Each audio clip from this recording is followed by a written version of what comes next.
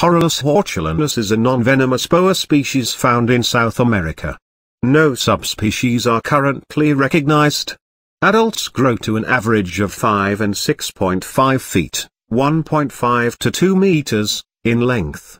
This species exhibits an immense variety of colors and patterns. The basic color can be anywhere from black, brown, or gray, to any shade of red, orange, yellow, or many colors in between. Citation needed. Some are totally patternless, while others may be speckled, banded, or saddled with rhomboid or chevron shapes. Some reds will have yellow patterns, some yellows red or orange patterns.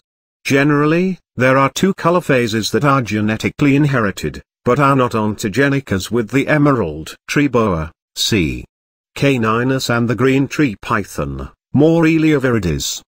The garden phase refers to boas with drab coloration, mostly brown or olive, with varied patterning, while the colored phase refers to animals with combinations of red, orange, and yellow coloring. Found in South America in southern Colombia east of the Andes, southern Venezuela, Guyana, Suriname, French Guiana, Amazonian Brazil, Costa Rica, Ecuador, Peru, and Bolivia. The type locality given is America.